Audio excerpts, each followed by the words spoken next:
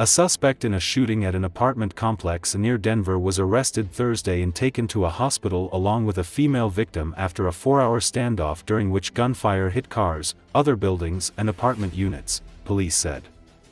After officers negotiated with the suspect, they forced their way into the apartment at the Arista Flats complex in Broomfield where he was holding a woman hostage and arrested him, said Rachel Haslett, a spokeswoman for the Broomfield Police Department. Haslett said an officer fired his weapon inside the apartment, but she didn't say whether it struck anyone.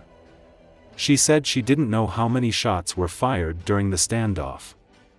A lot of people were in danger, said Haslett, who didn't release the suspect's name or age and didn't know what weapons he might have used. The nature of injuries to the suspect and victim wasn't immediately known. The standoff took place at the apartment complex as people were getting ready for work in Broomfield, a mostly middle-class city of about 75,000 people roughly 15 miles northwest of Denver.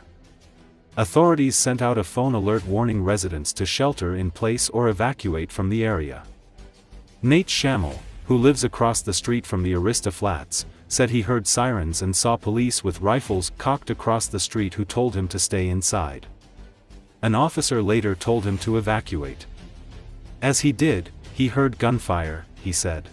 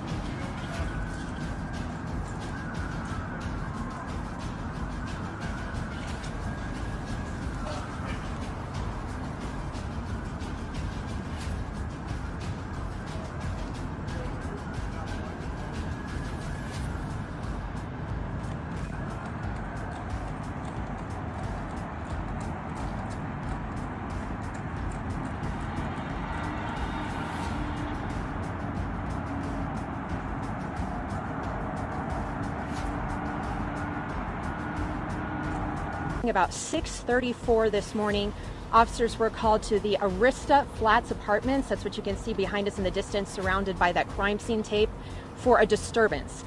When they got to one of the units inside the apartment, they heard a male making threats, and shortly thereafter they heard gunshots. It became very, very, very unsafe for those officers within minutes, as he was shooting not only at surrounding units, but also into the parking lot. That is why we called it an active shooter situation, as there were a lot of people that were in danger. An emergency reverse notification in Broomfield, we have a lookout alert system that was immediately sent out to residents and people in the surrounding area, asking them to shelter in place. SWAT responded along with crisis negotiations. We had response from other surrounding law enforcement agencies. I can confirm he and one female victim have been taken to a local hospital. I do not know the extent of their injuries at this time. We do have one person in custody.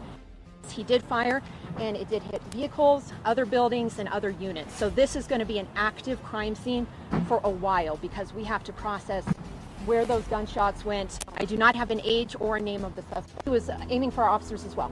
That is why we call this active shooter. I got a lot of questions from the media initially. Is this a barricaded hostage situation or is this an active shooter? And initially it was both. I mean, we had somebody who was actively firing at our officers, so a lot of people were in danger. We made a forced entry. Officers did. At least one officer fired his weapon, so there was an exchange of gunfire at that point.